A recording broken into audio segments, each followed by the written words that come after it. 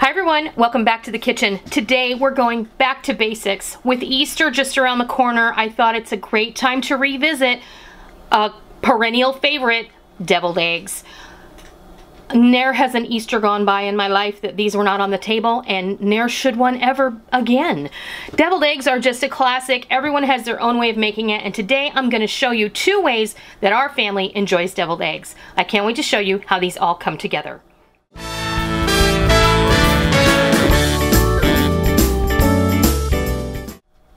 Today we're going back to basics. Easter is right around the corner, and nothing to me says Easter more than a deviled egg. These are on our Easter table every year, and we enjoy them quite often throughout the summer. I hard-boiled mine in a little egg cooker that I have. Sometimes I hard-boil them in the pressure cooker, but you can do it the old-fashioned way as well. I have a half a dozen. This is 6 eggs that I have cut in half. Obviously one got a little too done, but that's no worries.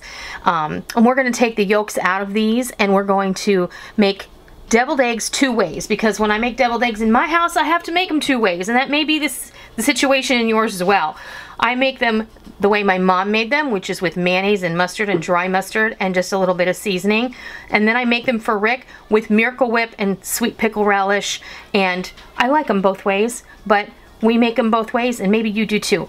Maybe you've never made a deviled egg before. Maybe you'd like to give it a try. I always think it's a great idea to go back to basics every now and then and revisit the old favorites, and I think it's time to do that. So, hard boil some eggs, or get you some hard-boiled eggs at the deli. Most grocery store delis sell hard-boiled eggs. You can get a dozen eggs already hard-boiled, sometimes in the egg section of your grocery store. I'm gonna be honest with you guys. Deviled eggs are all about finesse, less than measuring. So I have a little bit of mayonnaise. This is just regular mayonnaise for my version. I have a little bit of Miracle Whip for Rick's version. I have some regular yellow mustard out of the squeeze bottle for both kinds. And I have some dry mustard for both kinds, because this adds tanginess because of the vinegar. This adds spiciness and heat, and it also acts as a desiccant, so it absorbs some of the moisture and makes the filling a little bit thicker. And then this is for Rick's version. It's just some sweet pickle relish. Use whatever kind is your favorite. And then we got some salt, some pepper, and some onion powder that are gonna go in both kinds. So all you do is you're just going to separate the yolk from the white into a bowl. Now I'm just going to go ahead and do 6 of my version and 6 of Rick's version. Now you can take your fork and mash the yolks. Some people put this through a mesh sieve. Some people use a cheese grater. You don't really need to do that. Just get a fork in there and mash them until they're nice and broken up. You want them pretty fine though. You don't want big clumps. That looks pretty good to me. Now we're going to start with, like I said, with my version. So we're going to start with the mayonnaise. You never need as much mayonnaise as you think you need. So I'm going to start with that much, right? So that's about a tablespoon. And I'm also going to add about that much yellow mustard and about a teaspoon of dry mustard. Now, the dry mustard is entirely optional. You can make it without the dry mustard, but I'm telling you, to me, the dry mustard makes a huge difference. And that's how my mom always made it. I'm gonna hit this with a little bit of salt. Remember, the mustard, the mayonnaise, already pretty salty-ish, so you don't need to add a ton. I'm gonna add some fine black pepper. And I'm gonna add a little dash of onion powder, like 1/4 of a teaspoon, right? If you prefer, you can add some finely minced onion, or even some onion that you run over a very fine grater. Then you're gonna get in here and you're gonna start mixing everything up. The secret here is you don't want it to be too loose. So that's why it's better to start with less wet ingredients than all of it. See, this has come out perfect to me. That's the perfect consistency for me. Now I'm gonna go ahead and fill up the egg white halves.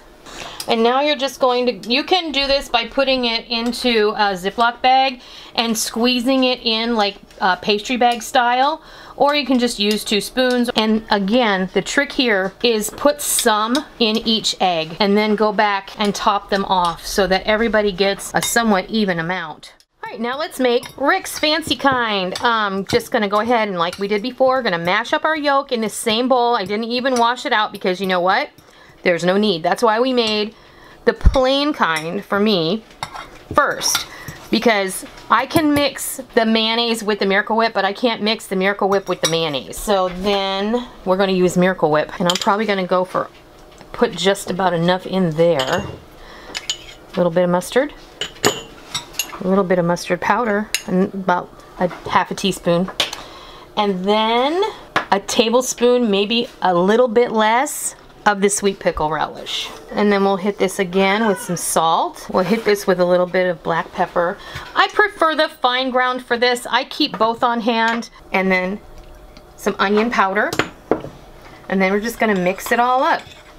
Now this one, because it has the pickle relish in it, does tend to be a little looser, but you can regulate that by adding, you know, a little bit less Miracle Whip or even a little less wet mustard. But I think we got it just about right. And now all we have to do is fill up our egg halves. There's just a subtle difference color-wise. Well, we're gonna be able to differentiate because we're gonna fix that. There are a couple of ways you can do that. I'm gonna sprinkle my version, the one we made first, with some paprika. And for these, I'm gonna put a little bit of the pickle relish on the top so everybody knows that that's the sweeter version. Looks good to me. Well, there you have it. Our deviled eggs 2 ways. My classic have the paprika sprinkled on top, and Rick's favorite has the sweet pickle relish dolloped on the top. You know, deviled eggs are such a personal thing. Everyone has their own way of making them. I had a friend in college whose mother used to make deviled eggs with sour cream and softened cream cheese, and they were amazing. I wish I'd gotten the recipe, but you know, leave a comment down below. Tell me how you like to make your deviled eggs, or do you like deviled eggs? Maybe you've never had them before, and if you haven't, maybe it's time to give them a try. I hope that you enjoyed learning how we make deviled eggs 2 ways in our house. I hope you'll give them a try this Easter or whenever you want to, and I hope that you love them. And until next time, I'll see ya.